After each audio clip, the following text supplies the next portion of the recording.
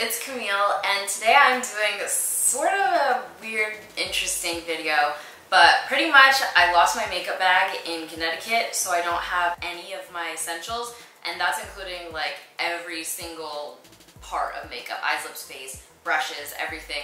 So since I don't have that, I had to redo like my entire makeup face routine. So I found that this was like kind of a fun opportunity to go through old products that I used to love and to try out some new products I've got recently that I haven't tried out, so kind of discovering and rediscovering new products. I also challenge you guys to do something like this. Go outside of the bag to try some other products that you haven't used, and maybe you'll find something you love. So the first product I'm using, I've tried before, but I always forget about it. It's the Glow Recipe Watermelon Glow Pink Juice Moisturizer. And every time Leah comes to visit, she always uses this for some reason. She goes to my vanity, and then she's like, oh, the watermelon, and then uses it. I'm like, okay, you have this. If you guys don't already watch Leah, you should. Link in the description box. I know my hair's a little bit messy, but I'm doing that at the end. It smells so good. It really does smell like watermelon.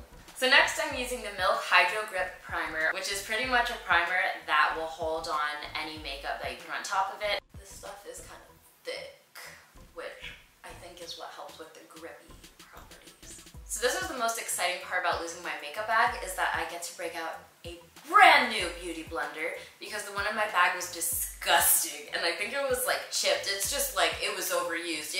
I had to retire that anyways. But yeah, that's a reason to actually replace this and get a brand new one. I forgot how pink they are. Mine was just like so dull and gross. So the saddest part about losing my makeup bag is because I had the perfect foundation in there. It was the Bare Minerals Long Lasting one, and it matched my skin really well for the summer. So it's always really hard for me to find a foundation that matches, and this is like the best that I can do right now. I'm mixing two. They're both the Fenty Pro Filter foundations, and they're soft matte long wear foundation, blah blah blah. They actually are really long wear, but the problem with that is that these are really dry, so it's hard to blend out. If you put it on, like, you dab it all over your face, by the time you get to blending the other part, it's already dry. So for these, my little hack I have is I like to use a moisturizer mixed in, or some kind of oil or something like moisturizing, so it won't dry as quickly. And the shades I'm using are 310 for the lighter one and 330 for the darker one. So because that stuff is hardly blendable, I'm mixing that with the Derma E Rosehip and Cranberry Face Oil, which I like to use on its own, but is also really good for mixing into dry foundations. So this is going to be quite the cocktail. I'm doing 1.5 pumps of 310 and 1.5 pumps of 330, as well as a few drops of the Derma E Face Oil. I'm just gonna blend that all together on my hand. Alright, so I'm just going to be dabbing that all over my face so I can spread that out pretty easily, and I'm not going to worry about it drying before I get to blend it on any areas, because we put in the Derma E oil and that solved all of our problems. I do like how long lasting this foundation is. It's just the drying part that makes it like hard to blend that I don't like. Next, I'm using my Milk Makeup Flex Concealer in medium, and this is perfect for my under eyes. I'm just gonna dot that under my eyes a little bit to brighten them up, and a little bit down the bridge of my nose as well. Using my fancy new beauty blender to blend that out. So before I add powder, I just want to make sure that my face is as moisturized as possible, especially because of the Fenty foundation. So I'm going to be using the Garnier Hydrating Facial Mist, and this has aloe in it, and it's pretty much just to hydrate your face. You can do it without makeup, you can do it on top of makeup, and I'm doing it on top of makeup so I can make sure that I'm not dry. I just like how that feels. So next I'm using the Dermablend Loose Setting Powder, and the reason that this isn't in my makeup bag is because the white one was in there, the translucent one, and I didn't know if this would be like the right color for me, but it is, and this is in Warm Saffron. I like this because it really just, it's very easy to use, the pieces are really small, and it definitely helps with shine, so that's why I used it on a beach photo shoot the other day. And I'm just using my e.l.f. complexion brush because this brush has been through everything with me and it never disappoints. So this is a product I've had and I've never used. I hadn't even swatched it until today, but this is by the brand Note, and it's their Silk Blush in the shade Desert Rose, and it's just a really beautiful peachy, but like not too orange. The right amount of depth for my skin tone. I'm using the same e.l.f. complexion brush because I like to use this for powder and for blush. So I'm just starting with a little bit and then I'm gonna build it up. It is pretty pigmented, look at that. Wow. I probably did not need to touch it twice. That is some pigmented blush. So using my makeup bag has made me realize that I have like no contours that are really good. Like my skin tone does not like cool tone bronzers, which I find a lot. And then a lot on the other end of the scale are just like way too warm and it makes me look just like gross. But the only bronzer I found that's like the right amount of cool and warm, I'm so embarrassed to say this, it's my hard candy bronzer from like 40 years ago. And it's like one of those baked bronzers, so it's good for contour, but it also has a little shimmer. But I don't even know if this product exists anymore. It's been so long, and this has definitely made me realize that I need to find new contours. So if you have any recommendations, leave them in the comments down below. I'm using a BH Cosmetics 114 brush and just getting in there with the contour. Adding that color, adding that shimmer. I'm just gonna do some light contouring around my chin.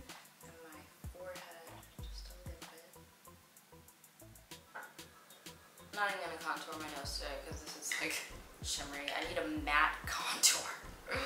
So for highlight, I've been using the Makeup Forever one, but since that is gone, I decided to go into my highlight drawer, which is actually like really big, and I really need to switch up my highlights because I can, but I keep neglecting some products like the Sam Marcel Paris Luxurious Highlight Palette, which has 6 different shades of highlight, so it's pretty much like anything that you would ever need or want. And for some reason, Camille has just been neglecting this, but I tried it today and there are 2 shades that I really like. Soleil is the lightest one, it's like a white gold, and then Clay Chic is the next one that I like. It's a darker gold, but I like to mix the 2 together so it gets a nice medium warm highlight. And I don't like Clem because it's cool tone, which is like strange because it looks kind of warm on here, but I like to use the 2 at the end and just mix them together on my fan brush. So this is the Eco Tools highlight brush. It's a fan brush, but it's like nice and fluffy, so it gives a really nice highlight and is super easy to blend with. So I'm really glad I found this palette because the color combination is beautiful and it really just gives a nice sheen. I'm also going to highlight my nose and my eyebrow under area parts, as well as my inner corner. Almost kind of looks wet on my cheek. That's amazing. It has really small little micro things. Powders. You know what I'm saying. What is the word for really small powdered pieces? Microfiber. I know, that's what I was saying. I was like, microfiber? These aren't fibers. Pixels? This has really tiny pixels. Molecules. Like, I think micro micas. Yeah. Moving on. It's crazy. I'm gonna have to figure out what that is. Okay, we are through with the face makeup. So now moving on to, I feel like this is easier. Let's do brows. This is by Winky Lux. I don't know what the shade is. I think it's supposed to be the shade for anyone, like a universal thing. I don't really know, but this is what it looks like. So I'm using the brown side to fill in my brows, and then on the opposite end of it, it has this little brush, so I'm using that to brush out my brows and make them look a little bit more natural. Right, so next are eyes, and I am using this palette I got for Christmas like 7 months ago. Thank you, Victoria. I'll link her channel in the description box down below. It's my sister. She started a beauty channel. Very exciting. She also gave me this Huda Beauty palette that I never used. I was so excited to get this, and then I was like, you know what, I'm gonna save it for a special time, a special video, whatever. Never got around to it, but you know what? Today is special because we are all healthy. So I'm going to be using the Huda Beauty Nude Palette. I'm going to start by putting Secret in the crease, which is a nice mauve that's kind of like neutral enough where I feel like it's a good crease color. And I'm going to peel the little thing off the mirror. Whoa. I'm just doing some quick blending. These shimmery colors at the top are so cute. I could die and be happy wearing this right now. So I'm gonna pack that on with my It Cosmetics Chic eyeshadow brush. I'm starting with the shade Crave because it's just this beautiful, shimmery, lighter, why am I saying fiber? Duochrome. It has a bit of a duochrome to it, and then so does Fantasy, but it's just like a rich pink, and it kind of goes with my whole look today. So I'm doing Crave on the inner half and Fantasy on the outer half. Just blending these in together a little bit better. So I'm also going to put Fantasy on the bottom, and I'm using the same brush. I'm just going to hold it like pinched and flatten it. So I'm going to use this Milk Longwear gel liner, which I haven't used yet, but I've been meaning to try. So I'm just going to smudge that along my upper lashes and a little bit on my lower waterline, just to give it a little bit of thickness before I put on mascara. Before I put on mascara, I'm using a setting spray, and this is the Urban Decay All Nighter Makeup Setting Spray, long lasting, blah blah blah. And it's supposed to hold for 16 hours and be lightweight, and also have temperature control technology, and it's summer, so we'll see about that, Urban Decay. I always do this before mascara because it does drip sometimes, and I'm like not trying to do that kind of drip.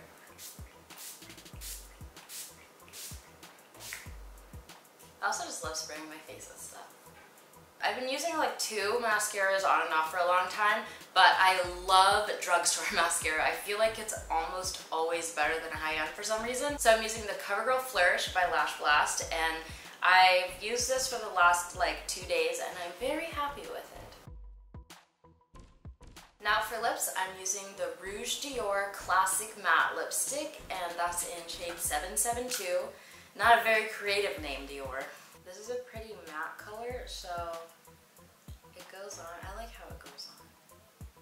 I'm only applying it to the bottom and then like kind of working it into the top so it's not like super bright. I think I'm going to tone it down a little bit with the Ofra Liquid Lipstick in Pasadena. The last thing I'm doing for makeup is put on a clear gloss on top, and this is the Stay Glossy Clear Gloss by Rimmel. That is it for makeup. The last thing I'm going to do is my hair, because the other thing that I left in Connecticut is my Eco Styling hair gel, which was so disappointing for me because how am I supposed to lay my edges without it?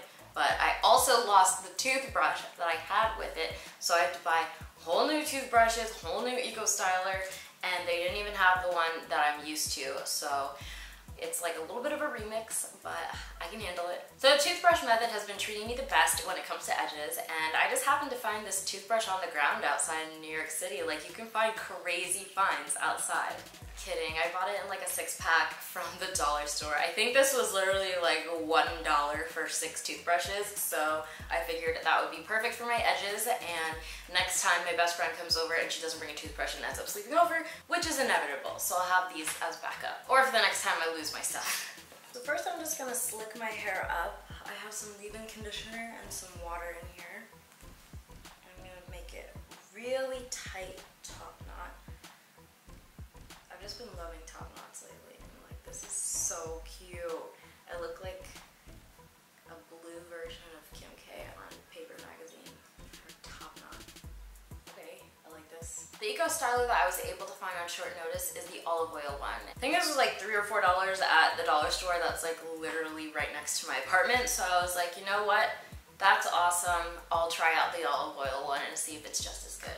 So I did, and I think it's pretty good, so I'm not even mad about it. I also like the top because you open it instead of like twisting it off and then like gel on your hands and then you don't want to put it back on. It's gross. Apparently it got an award from Naturally Curly this year, so that's awesome. I love that. So I'm just dipping the toothbrush into the gel in the cap, and that gets the perfect amount.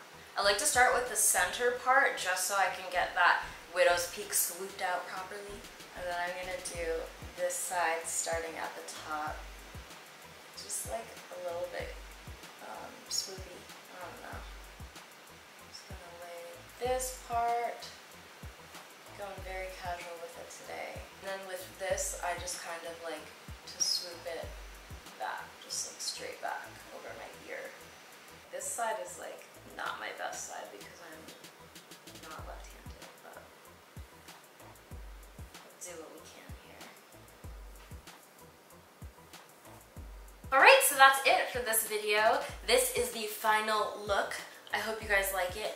I'm actually really glad that I lost my makeup bag because I rediscovered so many products, I've swatched things, I've discovered more in my collection, found old guys that I really like, and I feel just like glowy and beautiful because of that. So thanks so much for watching this video. If you were inspired by this, I challenge you to go through your collection and do your whole face with products that you don't normally use. And otherwise, I hope you found this entertaining. If you like this video, don't forget to subscribe to my channel, and I have links to all my other social in the description box down below. And I'm telling you, I am hilarious on Twitter, so you better check that out. My dad thinks I'm hilarious. So thank you so much for watching. I wish you all a happy, healthy life, and I'll see you in the next video. Kisses.